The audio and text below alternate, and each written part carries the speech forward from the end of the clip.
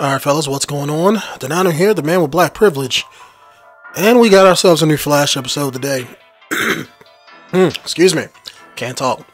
But in this episode, Barry and company were trying to figure out how to increase his speed, so to speak. And they made a whole formula that pretty much, you know, he had to figure out in order to make himself go as fast as Zoom and Reverse Flash did. Because I think they went 30% faster than him.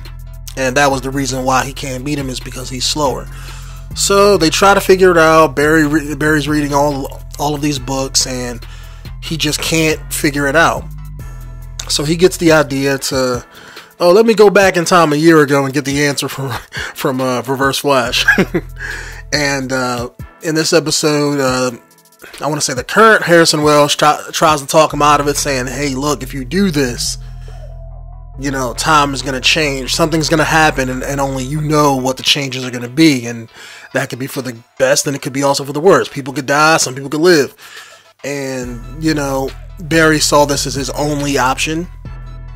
So he was like, you know, let me go ahead and do it anyway. So he goes back through time, and I think this is an interesting idea, because while he's going back, he sees this wraith in the Speed Force, time stream, whatever you want to call it. And before he makes it back, he like kind of dodges it, and then he goes, comes out of the time stream, and he's back in time. Now I have to catch up on my Flash lore, but I think this is something they pulled from the comic books, where he can outrun death whenever he does that whole time travel thing. I don't know if this is the TV show spin on that, or I could just be completely wrong, because I haven't read Flash in a really long time. So, but I think that's what this kind of sort of reminded me of. When I first seen it, I was like, oh snap, that's when, you know. And because I know in one of the newer comic books, Death actually catches up with Flash, and he pretty much, Flash becomes the embodiment of Death. So I don't know if that's pretty much a reboot of an older story, or if this is just something that, you know, they're just pulling a little story thread into this episode from the newer comic books. I don't know. But I think this was in one of the older Flash comic books as well, but I thought that was a really cool idea. So when he makes it back in time, he sees his previous self fighting, I forget what his name is, but it's like Harrison Wells' assistant.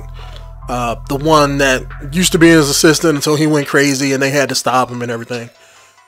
And he tries to take out himself using this tranquilizer dart thing that Caitlin made for him that was going to knock him out in 6 hours.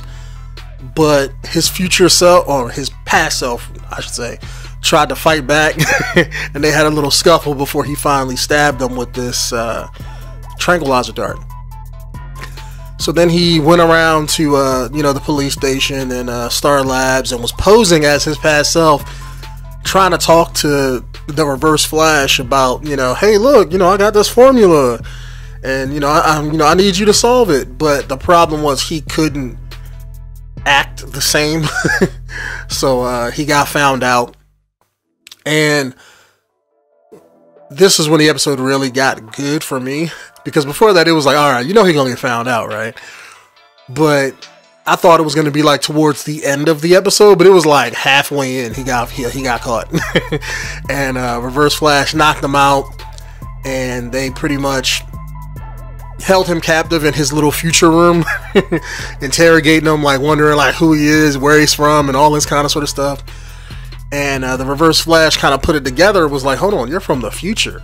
So if you're from the future, then that means my plan does not succeed, because I don't kill you. And then he tries to kill him. He does a little hand vibration thing. And before he could stab Barry with his hand, Barry pretty much calmed him down and explains like, no, look, you won.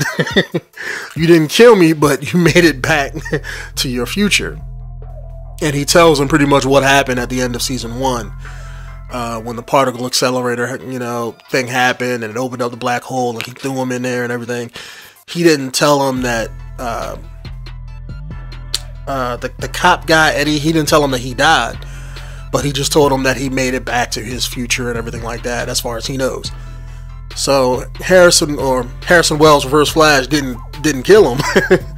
So the problem is as they were talking, this time wraith, that's what they called him, came out the time stream with Barry and has been following him around Central City, trying to actually kill him. And it's been going to the police station. It popped up at Star Labs, and they don't know how to beat this thing.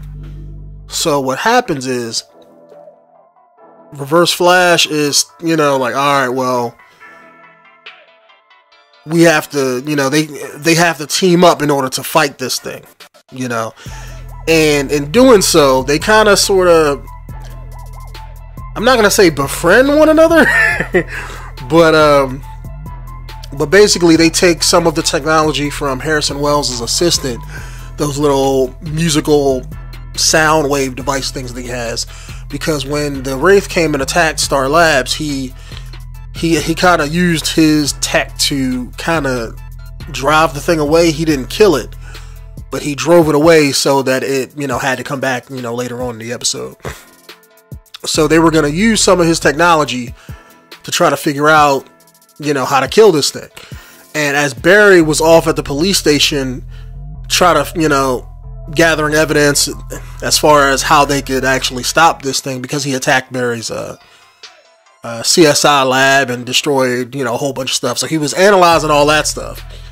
And he, Eddie's alive in this time period. And in the present time period, Iris is having a hard time moving on from Eddie's death. Barry, being the person that he is, gets Eddie to record a little video clip, basically getting Eddie to explain to the camera, or to Iris rather, how he feels about it. They're going to save that to the last part of the episode, where Barry actually gives Iris that video clip. And that convinces her to, I guess, move on and start dating, her boss, which I assume is going to happen in the future episodes. But as Barry was off doing all of that, past Barry shows up at Star Labs talking about, where's the imposter? and they were all like, what the fuck? And then that's when present day Barry walked in, and he pretty much was like, all right, look, I'm from the future, yada yada yada. They had the whole back and forth, and Reverse Flash was trying to get him to be quiet and to shut up, because every time he tells them what's going on and everything, it can mess something up, and he knows that.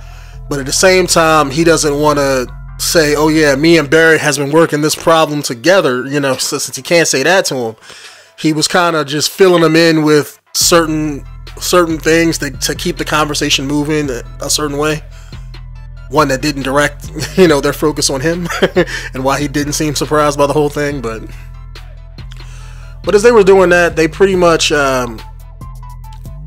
didn't really figure out a way to beat this time wraith thing. And the only idea that they had was just pretty much leave it there. But basically what they were going to do, Reverse Flash explained to Barry that these time wraith things are something that exists within the time stream, and whenever something is changed, they pretty much seek out the person who changed it and then try to kill him for it. So they couldn't actually destroy the thing. So what they did was, present day Barry got the information from Reverse Flash. I'm trying to remember everything that's going on, so sorry if I'm spacing out what I'm actually saying. I know it's been a few hours since I've seen the episode. But he got the answer to the formula that he needed from Reverse Flash. Although when he gave it to him, he didn't actually tell him, look, here's the answer to make you go faster. He kind of gave him what I assume, they haven't really said what it was yet, but they basically showed him a bunch of information of what I assume is going to be generic future data, about the Speed Force and stuff like that. And he told him that I'm not going to hold your hand through the whole thing. So I'm assuming they got to decipher the information that they gave him to figure out the answer.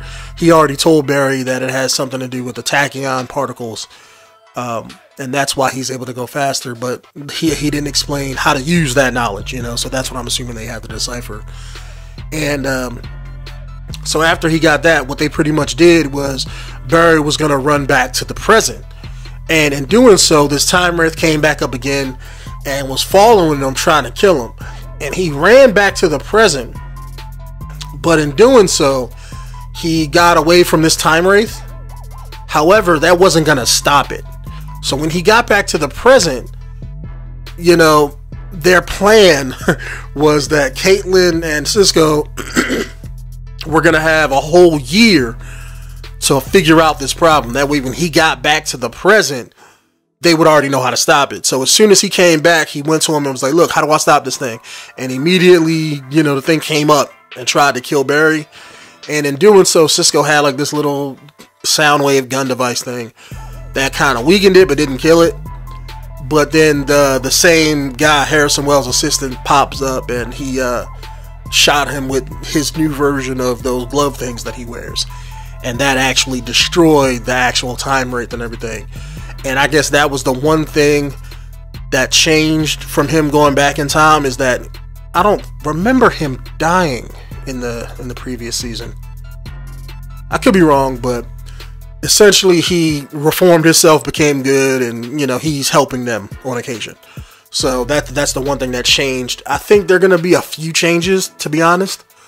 This will be a really cool way for them to introduce other characters and changes to the present season, you know, because of him time traveling, because anything could be different, you know. So yeah, it may be like 95% the same, but you know, he can get back, and like Wally West in this, he could be white like he is in the comic books versus black how he is in the show, you know. This would be a really cool idea. I wish they would do that, but they probably won't. But this episode was pretty cool, you know. It kind of sort of, I was hoping, because you just had the Supergirl episode yesterday as well, where he was on that, and he had this little looked like Harrison Wells chest device thing that he wears for the tachyon emissions, although it did seem a little bit smaller, so I don't know if that was the same device or not. But in Supergirl, he showed up wearing that, and he was like, oh yeah, I've been trying to, you know, experiment on ways to get faster. I was hoping that Wells was going to help him fashion this tachyon device, or give him his, so he can use it to get back home. You know, like something was going to happen where he wasn't going to be able to get back home, and he had to use this device. That way, when he left this episode in his show, he went to Supergirl, and then, you know, went from there and went back home.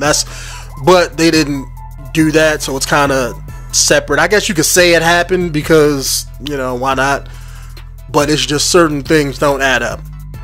Unless in a future episode they have him going off and hopping dimensions again. Maybe when he goes back to Earth 2, maybe he's going to be wearing that device in order to get back because the speed cannon got messed up. So maybe that's when the Supergirl episode is supposed to happen in his timeline. But I was going to make another review episode about that episode specifically, because that was pretty good. But you didn't really get a lot happening other than Supergirl and Barry's chemistry going back and forth. Really like that. Still didn't like how Supergirl was cheesy as all hell, and that's the one main reason I can't get into it. But other than that, I liked that episode. I liked him being there. It makes me mad that the movies can't get certain shit right, but yet the TV shows can. But anyways, guys, sorry for rambling on for about 13 minutes. But I'll see you guys next week. My name is Denonu, the man with black privilege. And I'll see you guys next week. Peace out.